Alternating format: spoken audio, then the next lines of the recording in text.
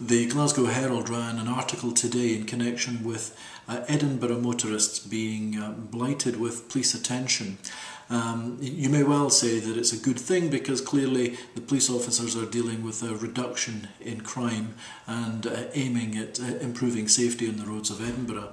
However, the statistics are quite startling in that we see that speeding offences have gone from 350 to 1,200 prosecutions in the course of a year, so nearly fourfold there.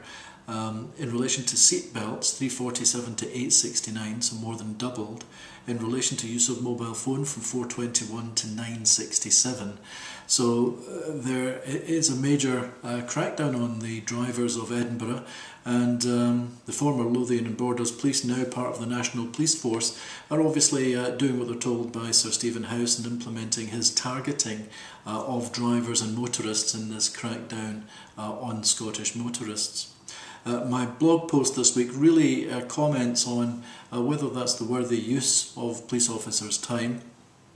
Obviously there's an argument that that is a good use of police officers' time, or whether perhaps they're starting to alienate members of their society, and police officers are seen not as protectors of the public, but as people who are assisting the state in raising revenue for the state.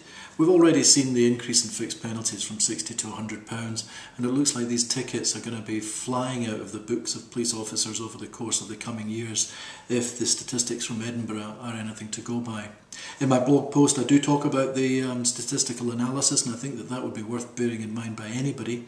But if you've been stopped by the police in Edinburgh, or you're looking for assistance of a road traffic lawyer, get in touch with us and we can give you some assistance. You can reach us online using the web form, or call us on 0800 612 9597. That's 0800 612 9597.